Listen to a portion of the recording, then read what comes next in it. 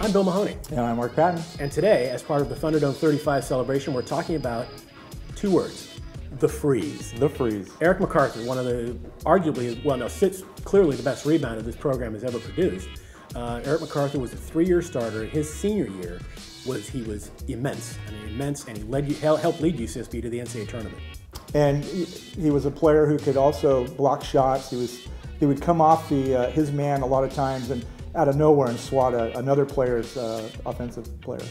He had 28 rebounds in a game here at the Thunderdome, and what I recall about that, it was against New Mexico State during the 89-90 season, is UCSB wound up losing that game.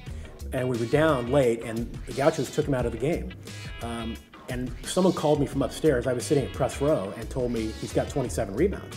And I realized that's one off the Big West Conference record. So I get up from press row, go down, tell assistant coach Ben Howland, Ben, he needs 1 rebound to set the Big West record. Gauchos put him back in the game, and I'm pretty sure Lucius Davis intentionally, no, I would never say that, didn't intentionally miss a shot.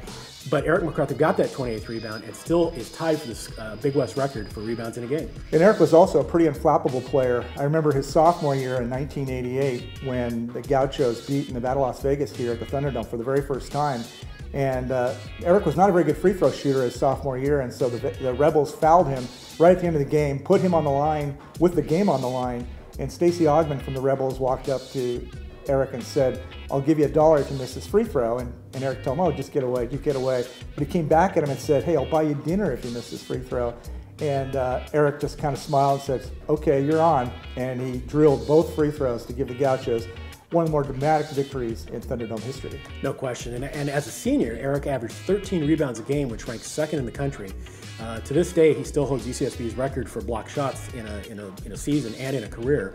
He was an amazing player for no other reason. He was only 6'5". Yeah, and you know, the Boston Celtics gave him a long look. He was the last cut of the Boston Celtics in 1990. And if it weren't for the fact that he was only 6'5", they might have taken him. And he too is a legend of the Dome, and he played in Japan for many, many years and ultimately became a dual citizen, although he lives in the US again, and had a phenomenal career in Japan. Yeah, followed Lucius Davis over, his old buddy, over to the guy who gave him the free rebound, right? Over to Japan. We're looking at Eric McArthur, the freeze, as part of Thunderdome 35 celebration.